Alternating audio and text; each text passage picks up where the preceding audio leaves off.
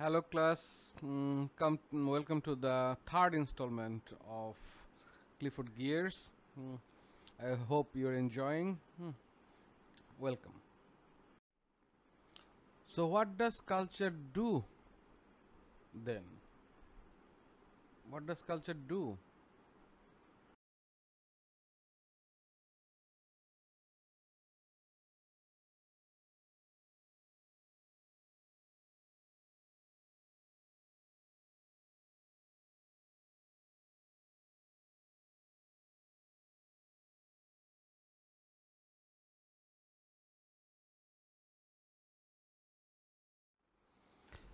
Geertz's analysis of Berlin's cockfight is an example of his revelation of what culture meant and what cultural analysis should be, which laid the groundwork for the shift towards post-structuralist, postmodern approaches that would soon dominate anthropology. Ritual performances and play like art render ordinary experiences comprehensible through representation in terms of acts, objects that are understood to be mere appearances without practical consequences. This transformation of lived experience into play allows their meanings to be clearer and more powerfully felt.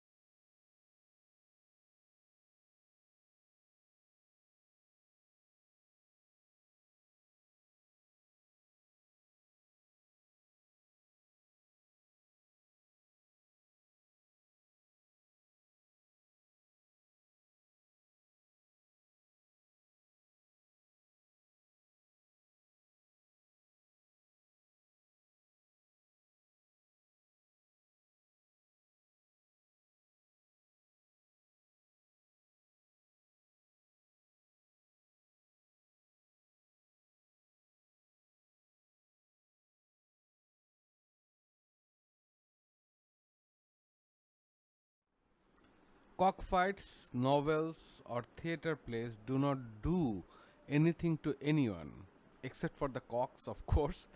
They gather up assorted and random lived experiences and organize them into structured forms, allowing them to be perceived clearly. This is the creation of meaning.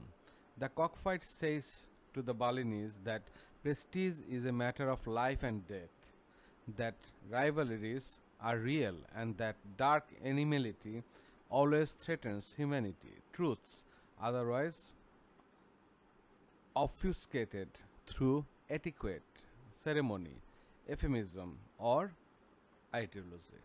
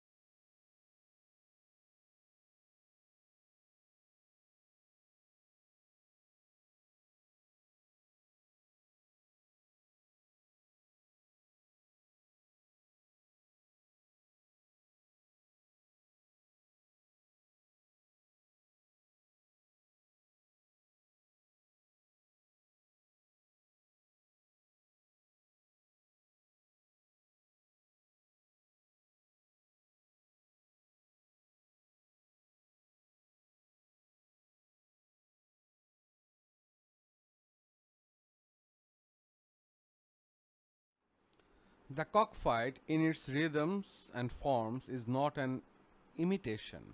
It is an example of Balinese life as well as its inversion, an imaginative creation of what it should not be but could. It does not reinforce social structure, it is a commentary on it. A Balinese reading of Balinese experience. Culture, ritual, art, literature, drama, sport tells stories about what life feels like, what happens or could happen, enabling us to see aspects of our own selves and subjectivities. Yet, subjectivity does not exist unless experiences and meanings have been organized.